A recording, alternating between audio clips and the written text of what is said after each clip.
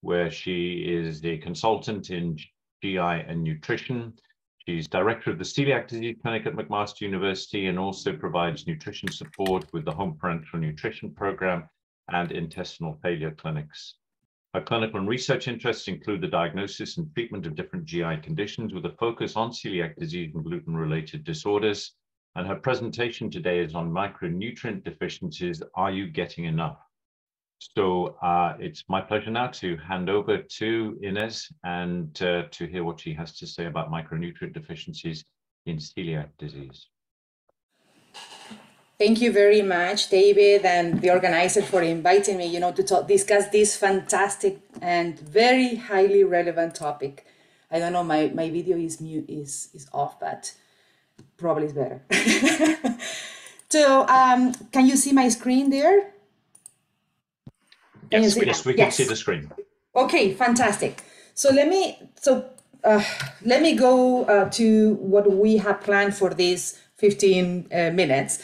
We will discuss background in what are the known nutrient deficiencies in celiac disease and what is our experience in assessing these nutrient deficiencies, the studies coming from our clinic as well, and what it is recommended. There are variations in recommendations, and we will discuss that in detail. So the reason why I said that this is important is because we all know that celiac disease is associated with several nutritional deficiencies. And this makes sense when the celiac disease is active. So at the moment of diagnosis, when the gut is inflamed, of course, that can explain nutritional deficiencies. Many of these nutrients are absorbed in the duodenum, which is the area that is affected in celiac. However, what we are seeing is that nutrient deficiencies are not limited to people with celiac disease when the disease is active. It's seen after that. And this could be related to the fact that at the moment of diagnosis, people are starting a gluten-free diet, which could be associated with some deficiencies and removing some nutrients that are relevant for our health. And that's why it's so important that a patient with celiac disease is monitored for nutrition by the healthcare team, and they receive dietary counseling not only in how to adopt a very strict diet, but also how to monitor nutrients in their diet. So there are many, many studies, and I will show that later, but this is one of them summarizing what is, in average, a gluten-free diet lacking an excess. There are some deficiencies described on zinc, magnesium, iron, calcium, folate, and fiber, and excess in saturated fats, lipids, simple carbohydrates, sodium, sugar, and calories, which could explain the results that Don has presented before related to changes in weight. And this is why, because of these alterations and deficiencies and excess in diet, dietitian has a crucial role in the assessment and monitoring of celiac disease. So coming to our second point, what are the most frequent nutritional deficiencies in celiac disease? Well, when we say nutrition or nutrients, we are referring to both macronutrients and micronutrients.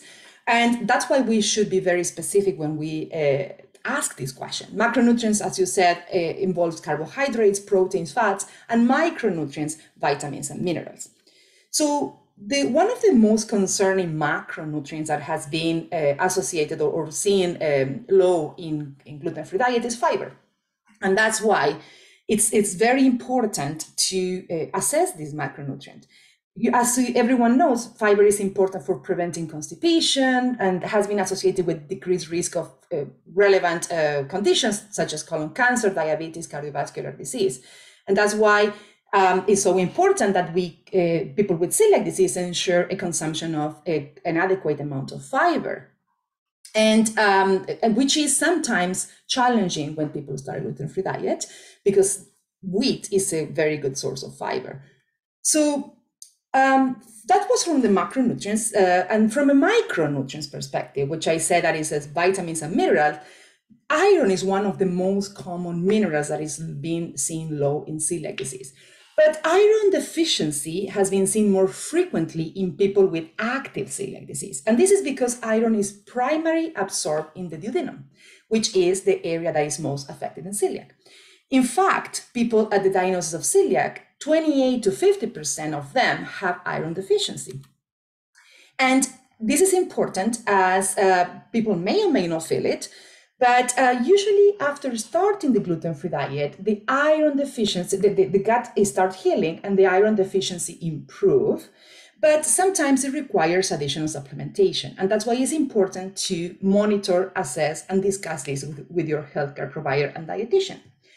And in addition to that, gluten-free products, there are some studies showing that may contain less iron than gluten-containing products. And that may contribute to the deficiency in the follow-up. And that's why in the follow-up, some people with celiac may persist with iron deficiency within other reasons.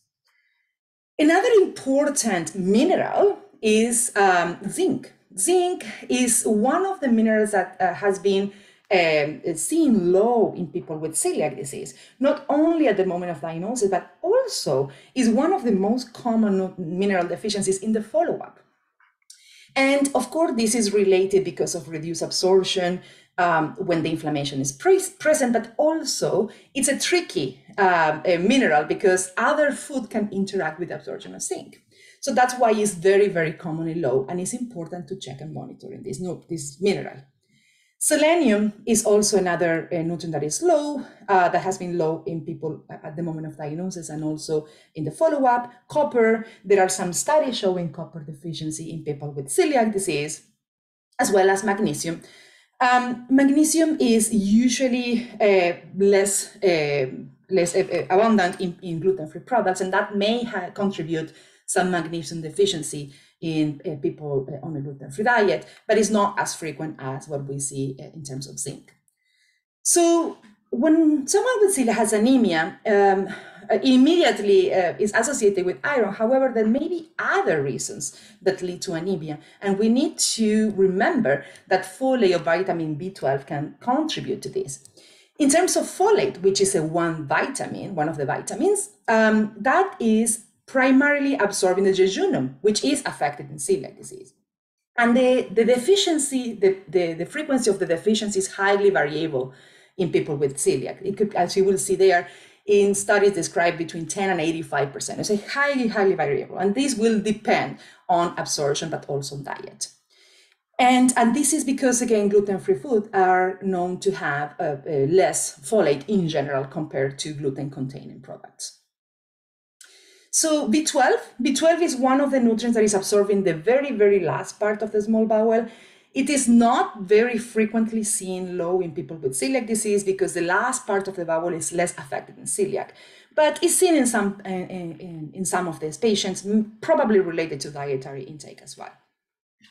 Other vitamins are not as prevalent, not as frequent deficiency as what I mentioned before. So there are many of these studies showing deficiencies with different results. As you will see, I will show you this of three of the studies. I don't expect you to read all of them, but just as an example of how variable are the reporting on nutrient deficiencies. And that will depend on the population assessed, the diet. So there are many factors involved in these studies. And not only in these vitamins and minerals that I show you, but also there were other deficiencies. For example, vitamin E that is shown in one of the studies, which has been controverted in others. And because of these controversies and these different reports in all these studies, in our group, we have tried to pool all this information available and perform a systematic review. As Don showed some results of previous reviews for a nutrition assessment, we did that for nutrients. And basically what systematic review means is that we design a protocol, we set up criteria, and we look all the studies available meeting that criteria. And then we pool these studies, and as you will see here, study 1, 2, 3, 4, the effect, if the nutrient is high or low, has been balanced in these studies and put in kind of a weight scale. And that diamond is showing whether there is an effect or there is not an effect, whether the line goes on the right or the left of the zero. So we did this systematic review and set up specific criteria and methods. We found over 5,000 studies. but not all of them met the criteria. Only 41 met the criteria that we set up of the nutrient deficiencies. So we pull all these studies in the review, and 21 of them we were able to extract data for the analysis, as you will see here, which is called the meta-analysis. And what we found is that celiac disease has, yes, many nutrient deficiencies, so that, as shown in the literature, particularly and more frequently iron, vitamin D, and vitamin E. That is when the celiac has been at the moment of diagnosis. So, and these deficiencies, some of the deficiencies, they improve on a gluten-free diet, whether others remain. However, there is still there are some bias related to this study, some possible errors. So then it's important to continue working in improving the evidence of micronutrients in celiac. So in our clinic, we have set up a registry, and many of our patients have signed up to the registry, and this has allowed us to estimate and to evaluate the rate of nutrient deficiencies. So what we were seeing, I'm very surprised, is that 63% of our patients have nutrient deficiencies when they are adopting a gluten-free diet. And our patients, many of them are doing the diet like a very, very good, and they have been on a gluten-free diet for years and still remain with nutrient deficiencies. The most common deficiency, as you will see here, is zinc, followed by vitamin D, iron, copper, and selenium. So we were able to identify these deficiencies, and that's why it's very important to continue monitoring these deficiencies. What we were seeing in our data also is that the nutrient deficiencies were similar in patients on the short-term or long-term gluten-free diet. So independently of how long people have been following the diet, these deficiencies are there present, suggesting that these nutritional deficiencies are more related to the gluten-free diet or to the dietary itself than the celiac disease activity. So having all, I show you what, trying to summarize in 10 minutes what the information is out there about nutrient, but what are the current recommendations on how to monitor nutrition in celiac? So there are many, many guidelines published in celiac disease. I'm showing here a summary of the guidelines that were published until 2019.